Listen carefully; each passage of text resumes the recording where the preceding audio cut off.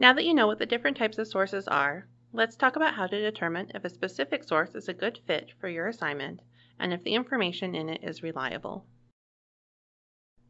Right now I'm guessing you're wondering why information from a reliable source wouldn't be appropriate for your assignment. And you're right. Typically reliable sources will have reliable information, but that information could be old, biased, or not related to your topic. You may also want to use a less reliable resource for various reasons, and you'll need to determine if the information included is reliable enough. So how do you do that? Ask yourself who, what, when, why, and where.